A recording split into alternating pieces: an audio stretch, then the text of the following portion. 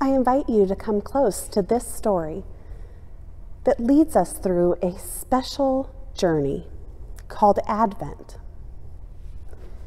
Advent is the church season of getting ready for when Jesus will be born. There are many stories and people that prepare us to meet Jesus. So far on our journey, we've met Isaiah. This is the prophet Isaiah. And we placed the first candle on our Advent wreath. This candle reminds us of the hope Isaiah provided for the people in his time, in Jesus' time, and in our time. We also met Elizabeth, Mary's cousin.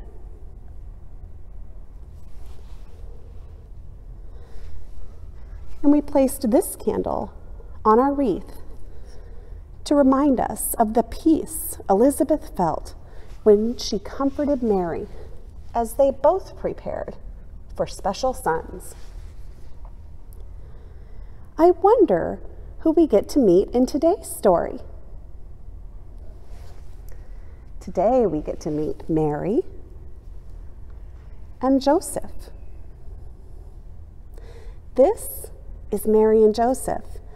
They were Jesus' parents on earth. An angel came to them at different times to help prepare them for Jesus' birth.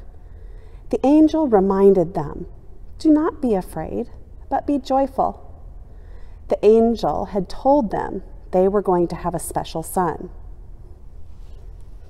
This is Mary and Joseph, and this is their donkey. Mary, Joseph, and a donkey had to travel to Bethlehem when Mary was almost ready to give birth to her special son, Jesus. Today, we place the third candle on our Advent wreath.